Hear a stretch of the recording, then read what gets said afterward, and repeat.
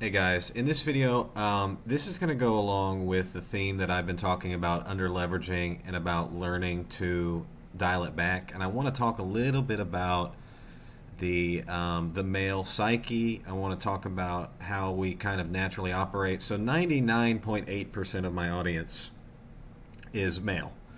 I have the channel analytics. So I know how you operate because many of you operate very similar to me. We're natural risk takers, right? And we're confident in our ability to get things done. Because if we didn't have any belief that we could actually accomplish something, well, then we just wouldn't even try.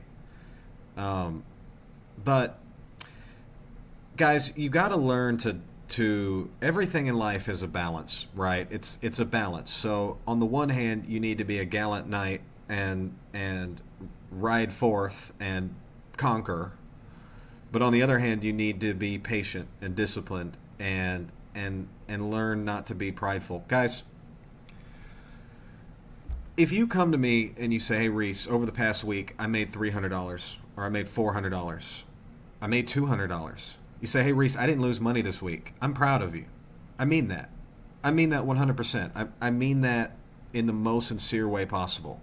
I think that there's way too much ego investment into trying to show the biggest P&Ls in one night, trying to quote unquote a measuring contest, if you know what I mean. And guys, I'm going to be honest with you. I'm a competitive man, and I have a competitive spirit, and I do want to conquer, and I want to get things done, but there's balances that you have to learn in life if you really want to be long-term successful.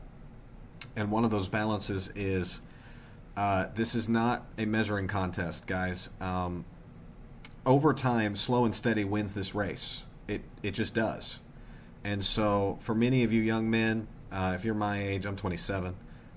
If you are my age, you're a little bit older, or especially if you're a little bit younger, you are going to hit it too hard. You're going to trade too much size. You're going to try and brag to your friends and this, that, and the other. And guys, it doesn't matter. None of that matters. It's really just about making income over time, and that is it. It does not matter what any of you think of me.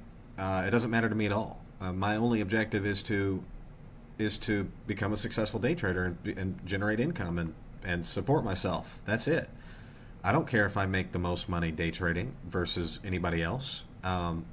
There are day traders that make millions of dollars. I mean, obviously, it doesn't matter how big I get, guys. It's always going to be somebody bigger than you. So you might as well just give up on that contest right now, because there's always going to be a bigger YouTuber than you, and there's always going to be a bigger day trader than you, and there's always going to be an algorithm that is better than you. That's not the measuring stick, guys. The measuring stick is, do I still have an account today?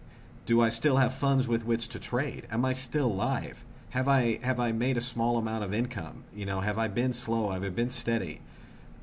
You've got to put the pride thing down, guys. The pride cometh before the fall. And I promise you that it does come before the fall.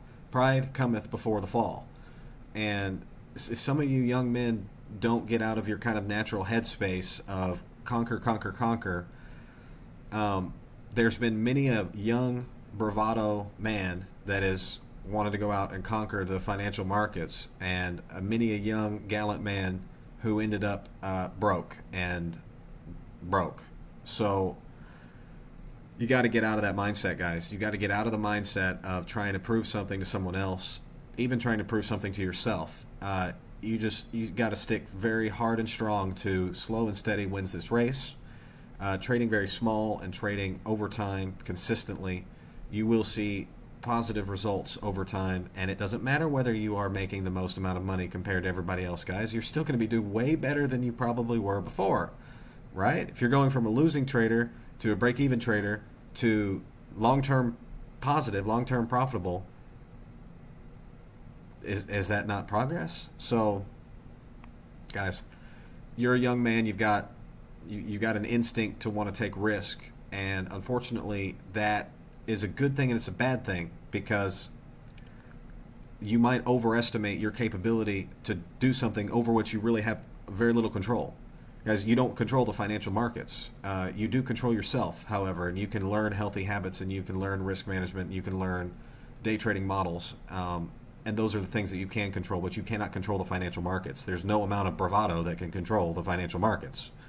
So stop trying to measure yourself to anybody else in your Discord group, in your family, in your friends, me, YouTuber. You got to stop trying to impress people with your P&L, guys. If your P&L is, listen, the most impressive thing that you could show me on a P&L statement is you have more money than you did after a year and you've been actively day trading. That, I don't care if it's $1 more. If you are positive after a whole year of day trading, that's pretty damn impressive to me, because I know how hard this stuff is. I know firsthand how difficult this task really is, believe me. So if you show me anything where you're long-term successful, I'm like, yeah, okay, this guy means business. So anyways, guys, pride cometh before the fall.